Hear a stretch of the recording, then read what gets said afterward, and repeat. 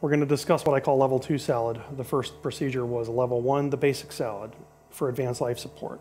Level 2 salad is where we'll deliberately place an esophageal passive drain, and I'm going to use a 6-0 tracheal tube, and I'll take advantage of the airway intubating catheter from Portex, and we'll use a D-loop here.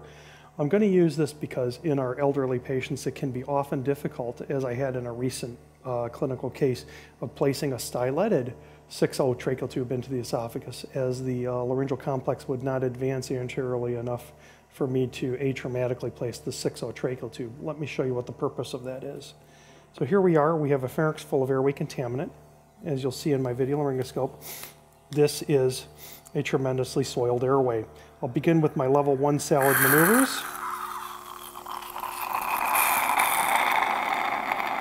But in lieu of using the laryngoscope, I'm going to assume that this is a airway that is going to outstrip the ability of level 1 to handle the airway. So what I'll now do is switch hands and use this to blindly place this into the esophagus.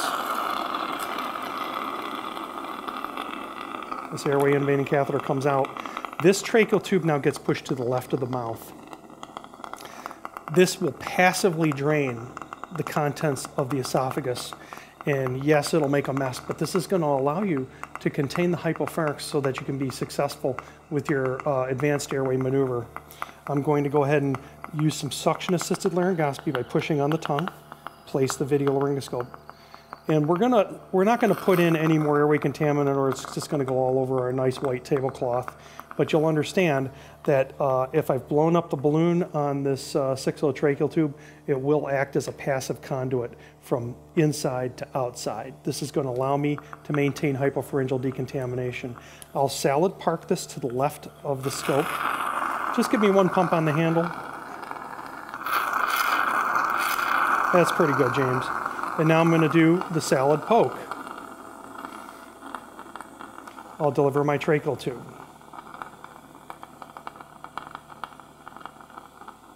And I could do that by direct laryngoscopy as well with this kit. Removing the tail of the bougie from the Murphy eye. Now rolling on the power as I advance the tracheal tube. I'm going to remove this and suction our tracheal tube.